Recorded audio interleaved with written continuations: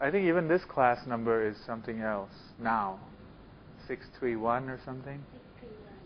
631. But anyway, it's the same. We teach image processing and computer vision in this class. So when I explain things, I will try to be bilingual. So I will explain in English, and then I will explain in Thai when it's an important concept for the undergraduate students who may be interested, if they're still here. I think the undergraduate class is 481 or something. I don't know.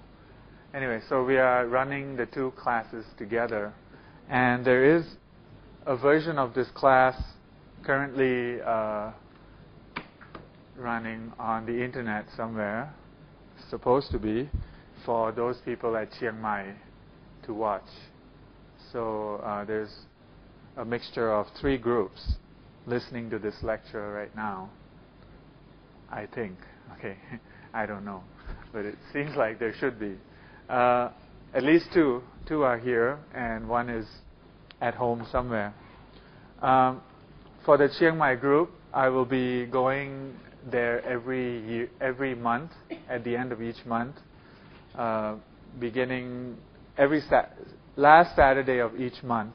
I will be going to Chiang Mai for 6-hour lectures. So they are expected to watch the lecture here, and when I go, it's just a tutorial.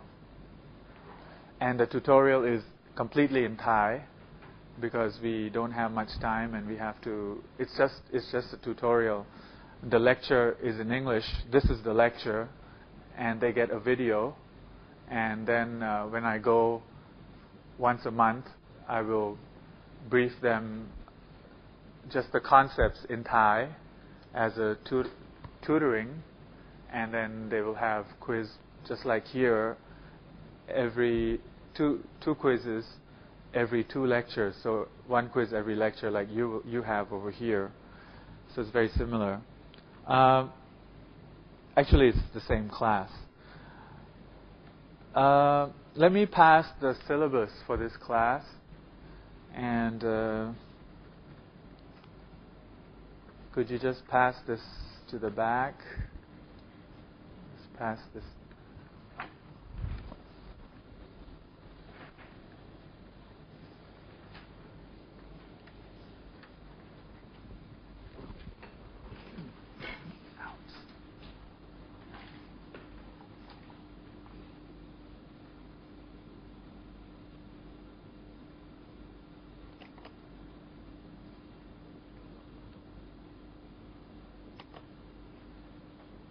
Thank you.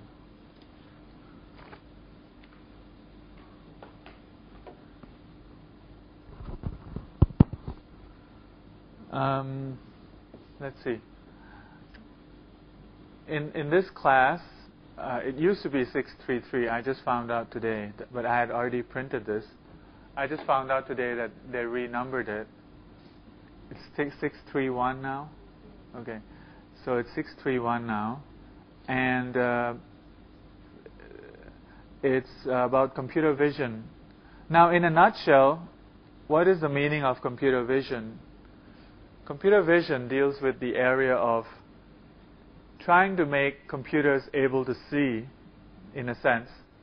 So the point is, you study ways of using images to make the computer able to see what is out in the world.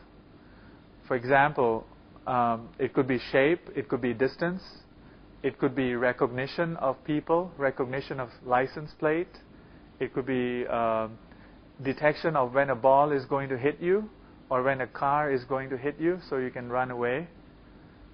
So just about any application, any practical application that requires human interaction involves us to use our eyes, right? Most applications involve us to use our eyes. So if you want a good robot, the robot should be able to see. And that's the whole idea of computer vision in a nutshell. But of course, it's a very difficult and challenging task. And so far, we haven't been able to even begin to solve the problems. But engineering-wise, the problem has been solved to some level. In other words, given a controlled environment, a lab environment, you can expect some good results using computer vision. But if you talk about a general environment, in an unconstrained environment, computer vision is still a very challenging task. For example, if you make a computer system drive a car, it cannot do in Bangkok, anywhere. But if you drive on the highway and you train it for some time, maybe on Expressway 1, ทางด่วนขั้นที่ 1 ขั้นที่ 2, you can probably make it succeed. Just on the highway. You might have trouble getting on and getting off, but on the highway with the nice lines, assuming it doesn't rain, you can get it working at some level. Okay? So the challenge is very much there. As a research topic, it's very open. There are millions of PhD topics or master's or undergraduate senior project topics in this area. Millions. Just about any variation can still be done. The most basic of computer vision is image processing. That's the first thing you do. In image processing, you take an image and you find edges, or you do something to the image. You make it clearer, or you find where the edges are. Even today, people are able to get PhDs just doing image processing. So it's still a very much a research area. So that's because it's a very almost unsolvable area, because it requires information from all areas. Some people say that it cannot be done because you don't have enough information about the world. We humans know too much about the world. We know what cars look like. We know how big they are. We know a lot of things that we've learned since childhood. And we can't teach the computer all that. So that's one of the problems that makes it an unconstrained and unsolvable, almost seemingly unsolvable problem. When you watch the movie like AI and you see this little boy walking around and moving around, I'm sure that with the knowledge we have today, it will still take many, maybe never, if you ask me, to get to that level. But doesn't mean you stop. You keep trying and you keep seeing where you can go. From the progress in this area, frankly speaking, since I have started studying this area until today, there hasn't been much progress. There hasn't been exponential progress. Unlike hardware, when I studied computers first year, we were still using, it was the last year, I never used punch cards, but they just stopped using punch cards. So we used this, one computer was one big room. But today, a notebook can do so much more. So you can see that there's progress in that area. Memory, we talk in terms of gigabytes.